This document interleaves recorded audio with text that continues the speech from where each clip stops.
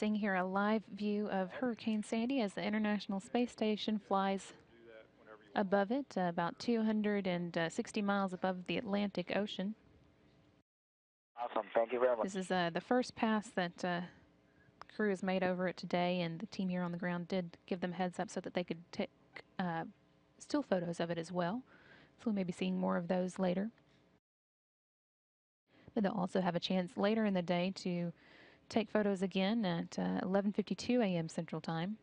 That's when the space station is scheduled to pass over the area again, and we'll plan to put views from the external cameras out live to NASA TV at that time as well.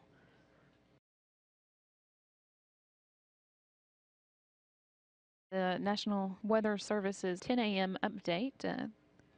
Sandy had sustained winds of 90 miles an hour and was moving north-northwest at 18 miles an hour.